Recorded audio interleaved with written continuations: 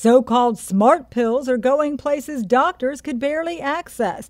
By using a capsule endoscopy, they can keep patients from undergoing intensive tests and still get the info they need. What we use is this small capsule that has a small camera on the end of it, and it also has a flash on it.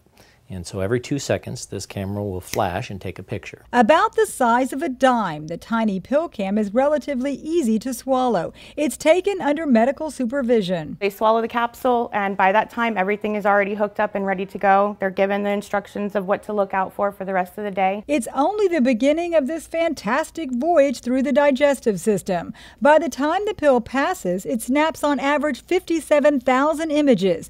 Ideal for tight spaces, it gives doctors a good look at the small intestine. Lots of stuff can go on in that part of the intestine that we can't see with our endoscopes. Prior to this, we had one of two options really, and that would be a CAT scan or a barium swallow. The pill cam is used to track the source of mystery bleeding. When doctors know there's a problem in the intestinal tract but can't find it, or if they suspect Crohn's disease, the answers they need are captured on an external recorder. This first one is our 8-lead sensory belt. Once it's connected to the patient, it connects to the recorder, and they go on with their day. The pill eventually passes through the body and is flushed away. The recorder is removed and the image is downloaded. And we can see these photographs that this thing is taken through the small bowel. Earlier this year, the FDA approved a capsule with 2 cameras to screen the colon, widening the scope of these smart pills. For Lee Memorial Health System, I'm Amy OSHIER.